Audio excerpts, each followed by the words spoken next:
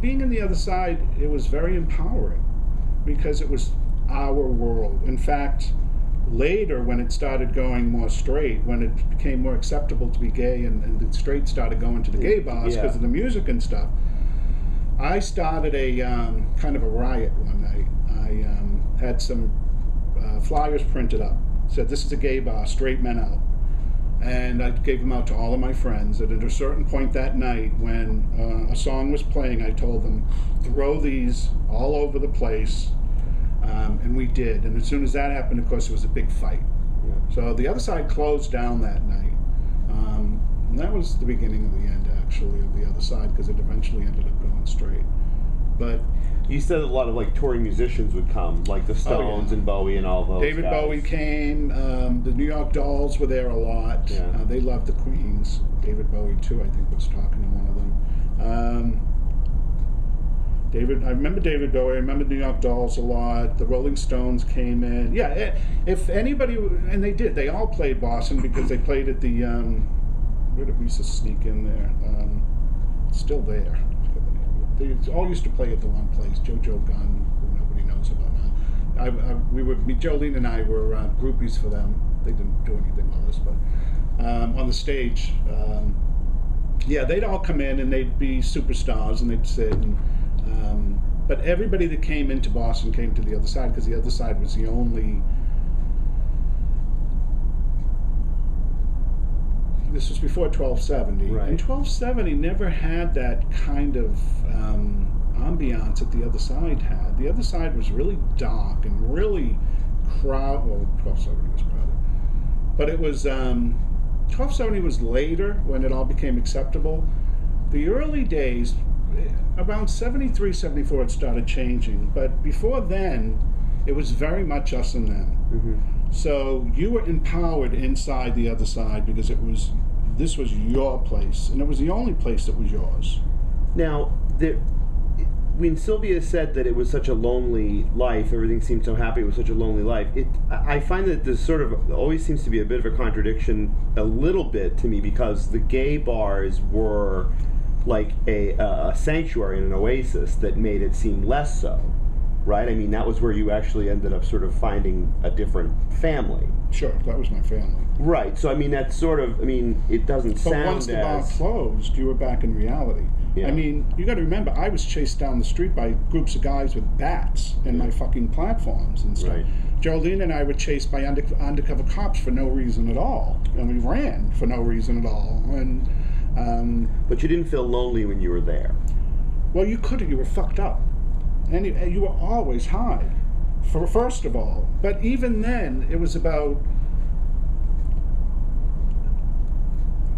really lonely because the whole time you were there, you were looking for somebody to go home with. You were looking for somebody to love. You were looking for somebody to connect with. And that wasn't very likely to happen then because everything was so open and so free and we were all so fucked up and stuff. How are you going to be committed to anybody or anything like that? So while you were in the club, it was great, it was fun, and everybody was, but as soon as you left that bar, even standing outside in the front and where they were hanging out afterwards, a lot of people and stuff, there'd be cars going by with groups of guys, you fucking faggots, and the cops would be coming by and making everybody go with their billy clubs and everything. Jobs, I wouldn't get hired a lot because I was too obviously gay, right. And I wasn't going to, and we were also really radical about it. For being in the closet and for being so dirty and filthy, it was like, fuck you. In fact, I got fired from, me and Geraldine got a job at said insurance, John Hancock, taking out staplers in the basement.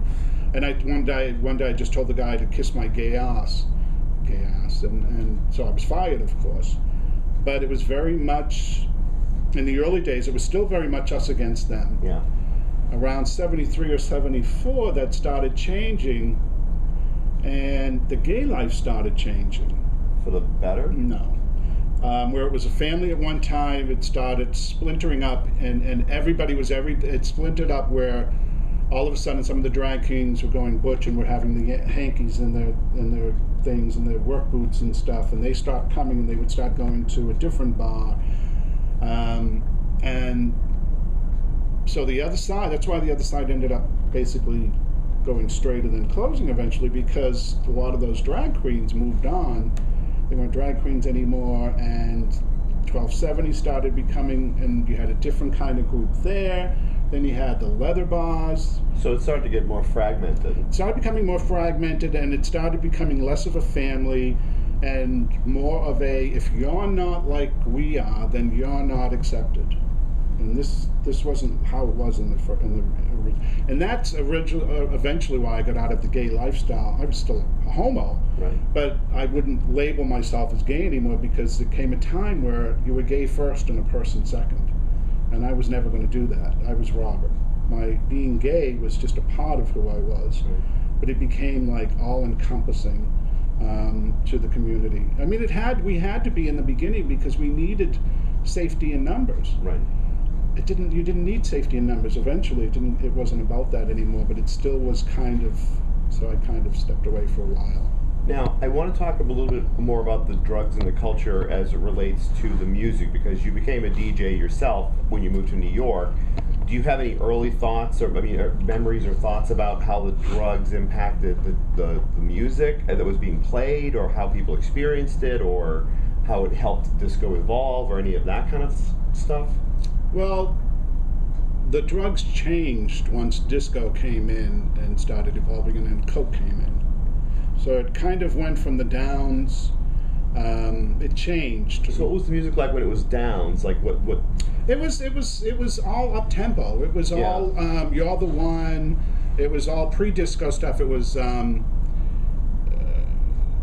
Jungle Fever. The Tramps were like the beginning of disco. That was like before disco, but they were the first, for me, they were like the first taste of disco, and Barry White, Barabbas, stuff like Barabbas, but Barabbas was European, and they were more still on that kind of rock thing.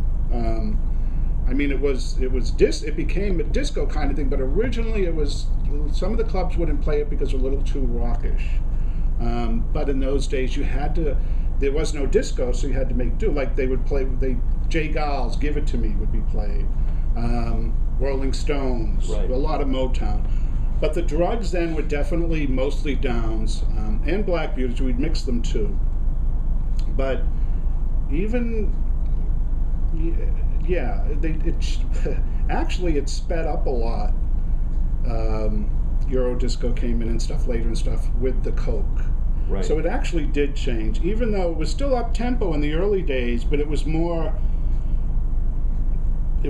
down and dirty. It was more Stax records rather than Euro disco. So we were down and dirty, and the dances were down and dirty, like the bump. Right. The bump was the big dance thing. Yeah, you mentioned, I think here, you mentioned briefly in your biography about the bump being how dirty it really was. It was sex. It was, I mean, you'd have threesomes bumping each other, and you'd be humping them, and you'd be all on the beat, but you'd be down on the ground, and be somebody over you like this and shit. And this is why I would love to make a movie of this, because you'd walk into the other side and Jungle Fever would be playing, which was all dum dum dum dum, and everybody's like boom, boom, and everybody's fucked up. So you're like, so when you're fucked up like that, and you have this really jungly sexual, and you're separate from the rest of the world and stuff, and it's hot and it's smoky, and it just becomes like a huge orgy. I mean, there was sexual stuff going on there too, but and there was in New York too later with disco. It actually became much more. There were orgy rooms. Yeah, I mean, I guess that I'm always kind of fascinated by the role that drugs played in dance music, only because I wonder if the dance music separated from the drugs can stand on its own, or was the evolution of it. Look at today. I mean, I haven't been to a bar today, but everything is so like clean and stuff and bright, and there's no smoke, and it's so weird now. In those days, it was primal. It was very primal, and when you walked out of a bar, even 1270, still at that time, but the other side, when you walked out at the end of the night, you were fucking exhausted. You had been high, you had been down, you had been dancing all night, you had been hot and sweaty, you had been kissing, you had been whatever the hell you were doing. And then after, you'd go out to eat at Ken's or something and fight. So it's almost as if though gay bars then served a very different function than they do now. Completely. I mean, yeah. It was, and the guys that opened them knew this. The mafia. That's why the mafia was so involved in this, because they knew that this was the only place that we could go and be ourselves, where you could walk in that door and let everything go, and it was real. And that's why it was all really Mary this and Miss Thing and psst, psst, and it was we had our own language. I didn't really do too much of that, but. You had your own language, you had your own everything. You were totally unique, and we were above it all while we were in the other side. And the mafia were good little capitalists, and they exploited it, right? I mean, they let us alone. Yeah. As long as they made their money and we didn't bring the cops, they basically let us the fuck alone. Nobody ever bothered us except to try to pick us up. Right. The doormen were always trying to. In fact, I was over there. I don't remember if I had sex with them, but I remember being over their houses and stuff, so I must have done something with them. They were all gay or bi. They all had boys all the time. Young, that's why we got in. That's why if you were 13, 14, 15, you'd get into the other side because... Yeah, I mean, it's kind of amazing to me because there was no real sense of a legal age to get into some of these places back then. Nobody seemed to even really bat an eyelash about Well, you got to remember also, they changed legal age to 18 from 21. For a little while there, the drinking age. Right. So during the other side, this changed. So that made it even more like, okay, 18, no big deal. 15's close enough. Yeah. You know. But they paid off the cops. Yeah. So that's why we were there. Mm-hmm. We couldn't go into the places we couldn't go into 1270 because it was a different kind of thing at 1270. They carded more strictly there. They were much more strict there, and it wasn't boys, and it wasn't hooker. You got to remember that what part of the business of the other side was the hookers, the prostitutes, the pimps. There was money there. You got the people buying drinks, and you couldn't stay in the other side unless you bought drinks. Sally would come around you, say, "Honey, you got to buy a drink or you got to go." Now, is this Sally or also Tex? Tex. It was Tex. Okay. Sally was, I think, in New York. Right. So it was Tex that I remember reading about here too. That Tex would tell you had to leave if you could. Everybody remembers Tex. Now tell me about Tex a little bit, because I only remember Tex from, and I think from Bobby's actually. She was still serving drinks at Bobby's on Canal Street as late as 89, 1990. She was a little tiny old thing, navigating that crowd of like hundreds of people with a tray. She seemed about 50 years old. She had these tight curls, blonde. She was motherly, but all business still. I mean, she was like a kind of like a den mother in a way, but she was all business. You know, she was there to make money, and she was there to make money for them. I don't know what she had going with them. Maybe she was family or something. I don't really know. But she was the only person like that there. Everybody else was gay, mainly Queenie, the waiters and waitresses then. I knew the waiters, but I didn't know the bartenders because I didn't drink. So I didn't hang over there. And I was 15. Mm-hmm. I just wanted to dance and have sex. So there was very little conversation with her or anything. She didn't hang out with us. Mm-hmm. But she... Did she look out for people sometimes, or was she not? She was more detached than that? She was more detached. I mean, she I don't remember any particular kindnesses from her, but she certainly was. You got to remember, in 71, if you weren't judgmental, we loved you. You know, if you didn't hate a faggot, if you accepted me, you were okay in our book. And that was her. Right. That was Tex. She was always there, and she always had the money wrapped around her finger. I remember actually all of the fingers, they all had the money wrapped around dollar bills.